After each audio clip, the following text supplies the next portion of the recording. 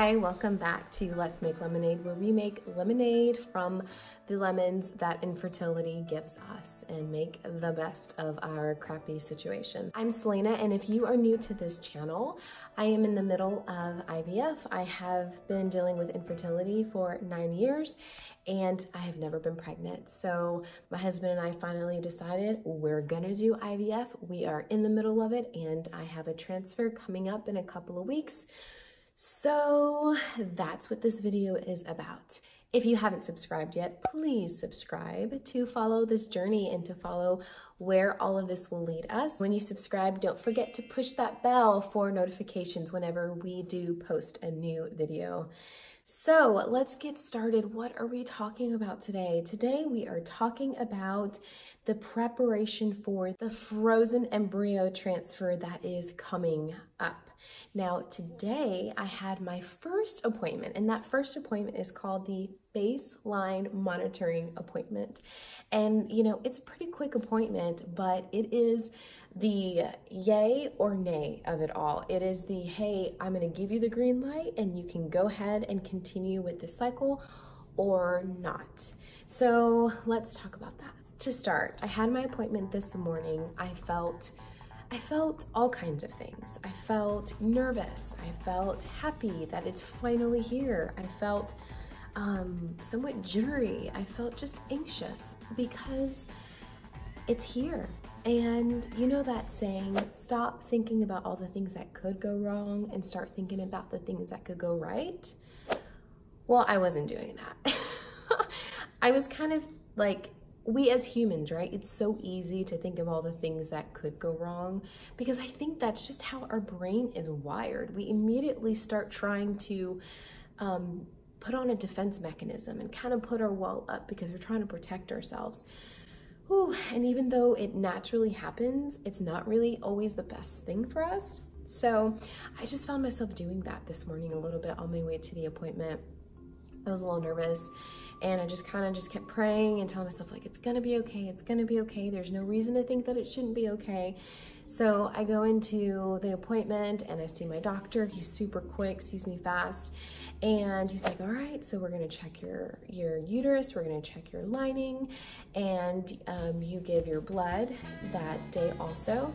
And you also pee in a cup, which I'm like, I'm on my period, hello, but whatever, I know it's protocol. So they draw my blood, and then it's time to check my uterus. And so, you know, that was kind of uncomfortable because those appointments where you are on your period, it's just sucks. I mean, let's just be honest. It's already awkward, but then when you're bleeding, let's just be real. It's gross, but it is what it is. It just makes it kind of awkward, you know? Don't you think? All right, here we are. Doing my deal. So much fun. So I go in, he asks me, you know, some questions, and he said, all right, we're gonna check you out, and if everything looks good, then you should be good to go. We just wanna make sure that your estrogen isn't too high.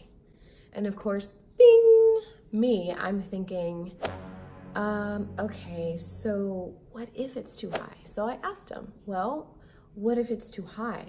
And he said, well, if it's too high, then we have to delay it. That means that you would have a cyst, and the cyst is releasing the estrogen. And there we go, thinking of all the things that could go bad. And I just was like, okay. So he looks at the lining, he says, okay, your lining looks great. Look at the right side, your right ovary looks great. Look on the left side, your left ovary looks great. And he said, okay, well, girl, you are ready to rock and roll. That is what he said. I am so excited.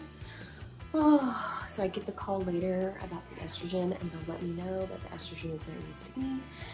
So God is good, God is good. I was very happy to hear that. Super duper happy, right? I mean, that's what you want to hear. Hey, you got the green light and you can go. So I left, but of course I still needed that phone call. You know, that phone call that you get later on when they say, okay, well, your estrogen's good, whatever, right? And so she calls about 3 p.m. and she's like, all right, just want to let you know your estrogen is good. You're ready to go. Start taking your estradiol today.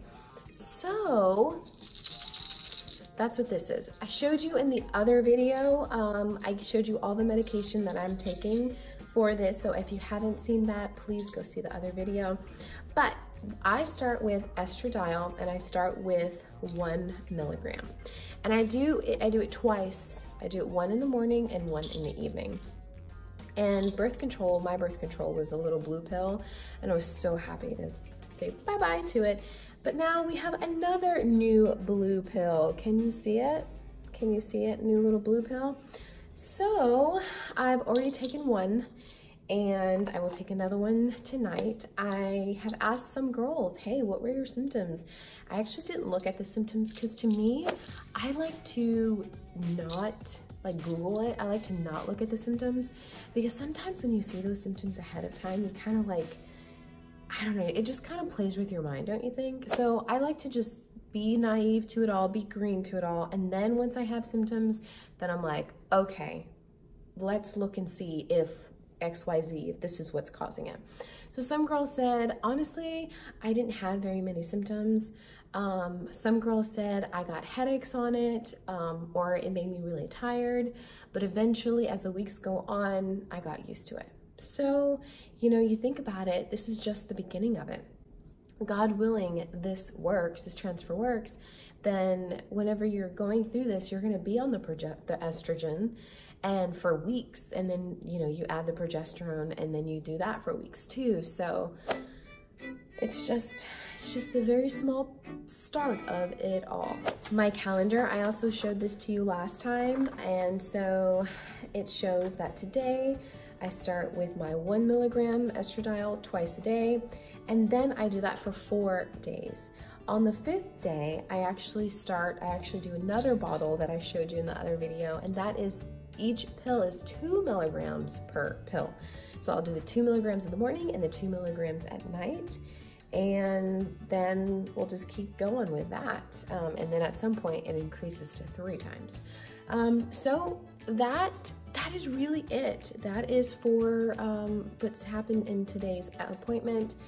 I have my second monitoring appointment in a week from today. And that will be, that'll be at 8:30 in the morning. So, you know, this past week has gone pretty quickly. I've just been doing my best to keep my mind just busy because it's better to be that way. You know, this whole IVF thing, infertility is just a freaking waiting game. It sucks. Even if you don't do IVF. I mean, we tried for years, remember? I mean, we tried for years. So it has just been one freaking heck of a waiting game, and it just sucks. And I wish there was a better way. I wish there was an easy way, but there isn't. And all you can do is wait.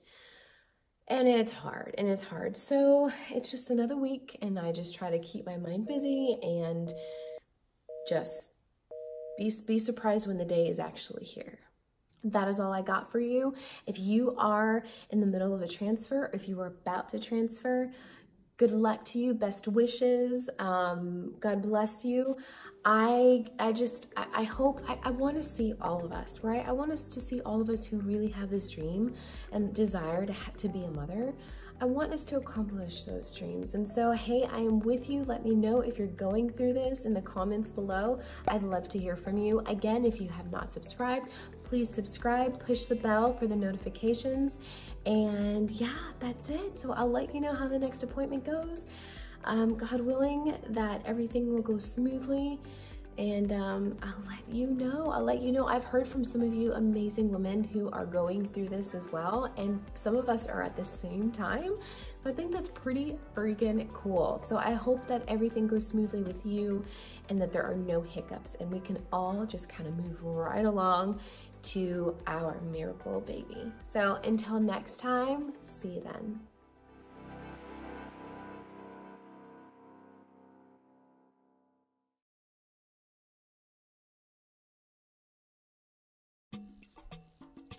Welcome back to Let's Make Lemonade, where we make lemons from all the infertility I'm Salina. If you have not, I'm Salina, and if you have not pulled the bell, this is very choppy.